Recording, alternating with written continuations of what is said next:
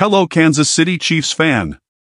This bombshell news that has been released is going to shake up the Chiefs. They need to move quickly to resolve this issue. In this video, you'll find out everything that's happening. But first, if you're a die-hard Kansas City Chiefs fan and want to stay informed about everything that's happening with the team day-to-day, subscribe to the channel so you don't miss anything. Now that you've subscribed and are part of this great community, let's get to the news. An arrest warrant has been issued for the Kansas City Chiefs player, involving him in a multi-vehicle crash in Dallas, Texas.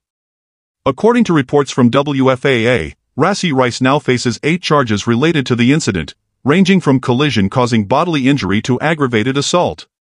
Rice's lawyer confirmed he was behind the wheel of the Lamborghini SUV involved in the crash, but here's what makes it even more intriguing: Rice was only leasing the Corvette and the Lamborghini.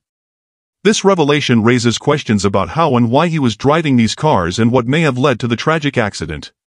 The incident occurred in Dallas, Texas, leaving everyone puzzled and questioning what really happened on that fateful night. With the arrest warrant issued and the charges piling up, Rashee Rice's situation becomes increasingly complicated. As details of the accident continue to emerge, questions arise about the circumstances that led to this tragic event and how a professional football player found himself at the center of such a serious situation. Additionally, the revelation that Rice was leasing not just one, but 2 luxury cars adds an extra layer of mystery and intrigue to the whole story. What could have led Rice to be behind the wheel of these vehicles that night? Is there more to this story than meets the eye?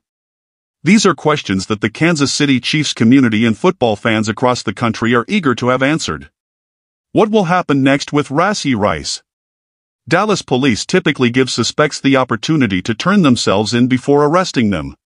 Let's keep an eye out to see how this story unfolds.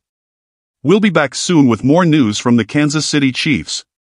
Take care, and see you in the next video.